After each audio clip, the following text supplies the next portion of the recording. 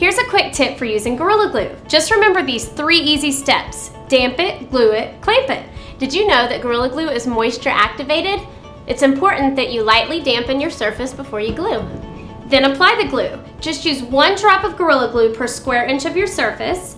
This will expand to 3 times its application size into the surface to create a superior bond. Then while you're waiting for the glue to cure, tightly clamp the 2 pieces together. Gorilla Tape works great if a traditional clamp is too tricky for your project. Wait 24 hours for the glue to cure and you're set.